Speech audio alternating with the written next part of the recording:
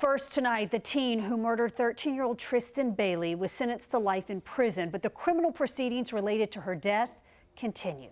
Thank you for joining us tonight. I'm Heather Crawford. And I'm Jeannie Blaylock. Thank you as well for being with us on First Coast News at 6. Today, the final pretrial hearing for Crystal Smith, the mother of Tristyn killers Aiden Fucci. Smith is facing charges of evidence tampering. Police say she washed blood out of Fucci's jeans the night Tristyn was killed. Smith did not appear in court today, but Tristyn's family was there. Smith has pleaded not guilty.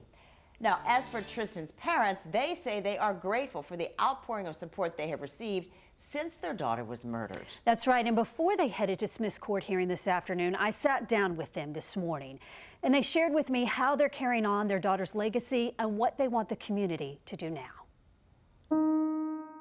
Tristyn Bailey's mother describes what the past 22 months have been like in one word.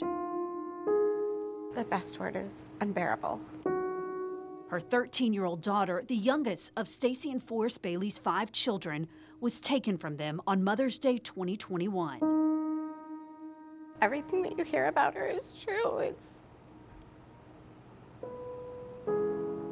She had so many friends. She did so many things. Trying to help friends, to be there for people that maybe didn't have friends. A beloved daughter, sister, cheerleader, and friend, Tristyn touched so many lives. The St. Johns County community covered in aqua bows, her favorite color, after her death. And every time I see one, it does bring a smile to my face, thinking there's good people out there. What happened Sunday, May 9th, 2021, robbed a sense of security from many families. Tristyn and her sister had been planning on making breakfast for their mom to celebrate Mother's Day. When Tristyn didn't come downstairs that morning, they realized she was missing. They would later learn she had snuck out the night before to meet Aiden Fucci and a friend. I think I knew within the hour of that 911 call for who she was last with. I had never heard Aiden's name before. My gut was sinking. I felt like I had been punched in the gut. Her body was found hours later in the woods in their Durbin Crossing neighborhood. The brutality of the crime hard for them to even comprehend. It would be 22 months before Tristyn's classmate, Aiden Fucci, would plead guilty to murdering her. He was just 14 when he stabbed her 114 times. I still can't process that. You don't think that the kid next to you in class is capable of doing something like that.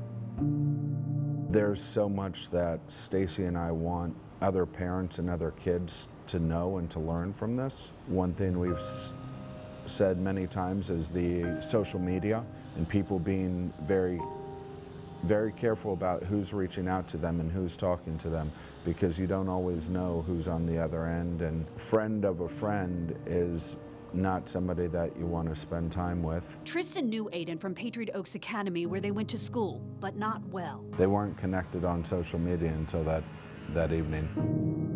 The Baileys say they've received hateful messages and even threats online, but far more messages of love and encouragement.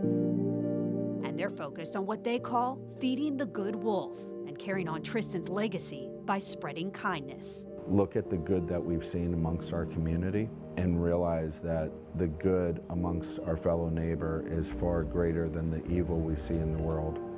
And that is what we need to continue to do for each other. And the most important place that starts is within each of our individual homes.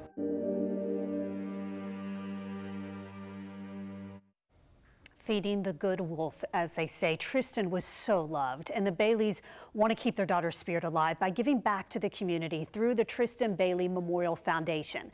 They told me that they plan on hosting self-defense classes and also doing outreach to students going through tough times, because they say Tristyn was always willing to help others. And tonight at 11, you're going to hear a lot more from them, including their reaction to Fucci's life sentence and being eligible for a review of his sentence in 25 years.